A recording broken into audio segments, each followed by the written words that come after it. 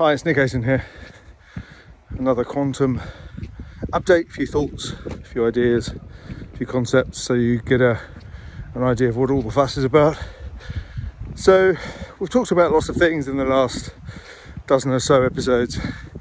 So let's talk about a favourite topic of mine, which is espionage, spying, cracking codes, and all of those kinds of cool things. And if you think about during the war, Second World War, arguably, of course, it was cracking the enigma. The Germans had an advantage. They could encrypt and create ciphers that made it impossible to intercept the messages in the German war machine. And of course, the people at Bletchley Park, led by Alan Turing, were able to crack enigma. And up until the point where they were able to do this, of course, you relied on loads and loads of people, and they'd work flat out for a day.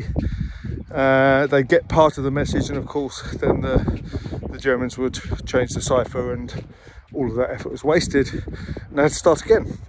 And of course, what Turing did is he took something called Engine 2, which was the first computer created by Charles Babbage. He's a very underrated individual, and Turing took his early designs and perfected it and created an electromechanical set of switches that, in a sense, parallel computate the ability to crack these codes. And it worked, and arguably it shortened the war by several years.